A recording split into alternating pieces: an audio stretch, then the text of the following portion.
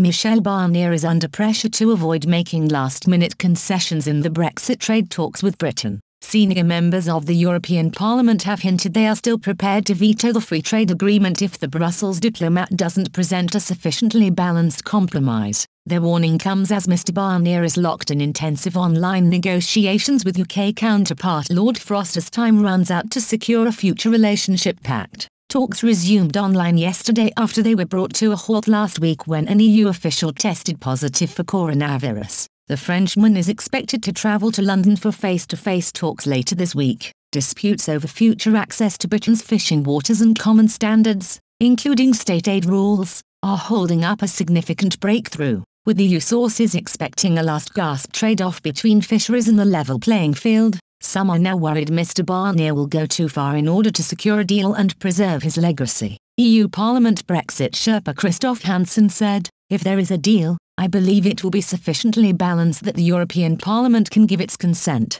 Otherwise, there will be no deal." Michel Barnier knows very well what we expect from him, and that is the reason why consent will be given. Boris Johnson is expected to personally intervene in the trade talks amid rising hope a deal can be secured in the coming days. Downing Street said there are still issues that need to be resolved as talks resumed yesterday, but the Prime Minister and European Commission President Ursula von der Leyen are to talk to push an agreement over the line. Number 10 said Parliament has shown that it can act at pace when it needs to pass legislation swiftly. Brussels is hoping to have a pact signed off by Monday to allow a law to be passed in the European Parliament on the 28th of December. Mr Hansen said the bloc would have to meet Mr Johnson's fisheries demands for an agreement. The Luxembourger MEP said, "There will be compromises to be made on fisheries. The status quo, that is somewhere we're not going to land." Bernd Lange, the EU Parliament's trade chief, said, "It's already 5 past midnight. We need a text, otherwise ratification and democratic scrutiny by the European Parliament will be a farce."